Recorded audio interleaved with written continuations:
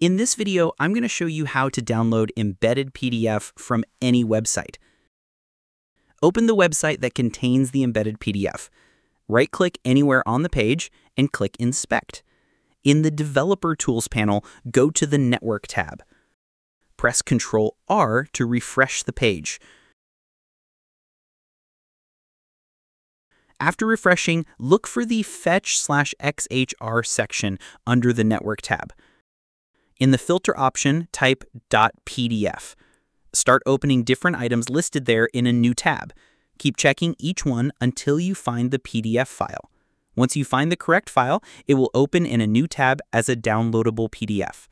Click on the download icon and select Save to download the embedded PDF. Feel free to reach out if you encounter any issues during the process. If this video helps you out, please leave a like and subscribe. Comment below if you have any questions. If you need further assistance, consider hiring a professional using the link in this video below.